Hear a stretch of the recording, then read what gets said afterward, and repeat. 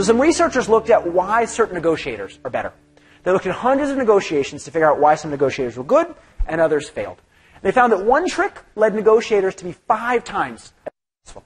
5 times as likely to reach a negotiated outcome when all looked like it was lost. What was that tip? What was that trick? Very simply, mimicking or mirroring their negotiating partner. Their partner crossed their legs, they crossed their legs as well. Their partner leaned back in their chair, they did the same. Not obviously, but subtly mimicking, mirroring what that other person was doing, made that negotiation go better. Same thing in a sales context. You go out to dinner with a waiter or waitress. Turns out if the waiter or waitress uses word for word what you ordered, so you say, I'd like a Brussels burger, medium, side salad, and a Diet Coke. Okay, the waiter says that back to you exactly. Brussels burger, medium, side salad with a Diet Coke. Word for word, they just got a 70% higher tip. By mimicking exactly what you said, they got a much higher tip. Why? Because mimicry leads to affiliation. It creates a sense of trust and a sense of liking. Right? We don't know each other. I don't know most of you, though I know a few of you. Right? But if we just met, you might not trust me. But if you find out that we have the same birthday in common, or we went to the same high school, suddenly we're part of the same tribe. We have something in common that facilitates that interaction.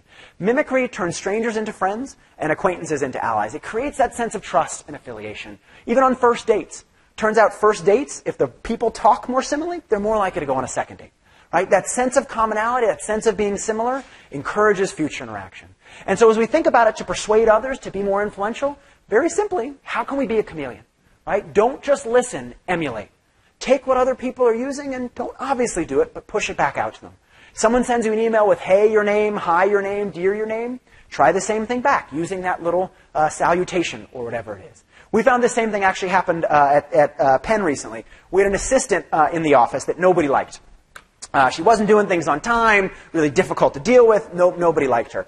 And then suddenly everybody thought she was much better. People were like, oh, she's great. She's turned around. And we tried to figure out why people felt that way. We started looking at her email responses. And it turned out what she was doing is if you said, hey, can you make 50 copies of this and leave it in this place? She would copy and paste that and say, yes, I can make 50 copies of this and leave it in that place. Can you make sure to turn on the lights and boot up the computer ahead of class? Yes, I can do this thing that you asked. All she was doing was copying, pasting what we said already, and it made us like her a lot more. Why? Because mimicry creates that sense of affiliation and that sense of liking. If we feel similar, whether through language or mechanisms, we have much in common. We're much more likely to like that person as a result.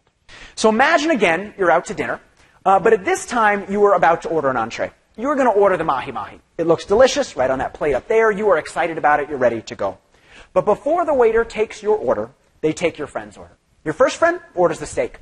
Your second friend orders the mahi-mahi. Now it gets to you. What are you going to do? Are you going to stick with the mahi-mahi, or might you do something different? Now, the fact that your friend ordered it, if it was information, should suggest the mahi-mahi is good. The desire to fit in should suggest that if your friend's doing it, you should fit in and order the same. And the chef still has mahi-mahi. There's no scarcity of mahi-mahi to go around. Don't worry. Yet, we would feel a little bit weird, many of us, most of us, often, about ordering the mahi-mahi. Right? About a third of the time, we'd skip the mahi-mahi, we'd pick something else, and we'd be less satisfied as a result. Because it turns out we don't just have a desire to be the same, to fit in, we also have a desire to be different, to separate ourselves from everyone else. Monkey see is not always monkey do. Right? Sometimes it's monkey see, monkey don't. So let's spend a couple minutes talking about this idea of differentiation. And like Yogi Berra quotes, they're always great. What I enjoy about them is the first time you read them, they make sense, and then you read them again and they don't.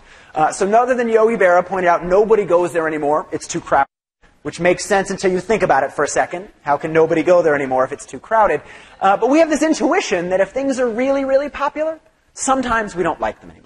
Right? If a restaurant is too busy, if a music artist is too popular, maybe we don't like that artist or that place anymore. But it's not just extreme popularity. Sometimes even a little bit of popularity. Sometimes one other person ordering the mahi-mahi is enough to make us do something different.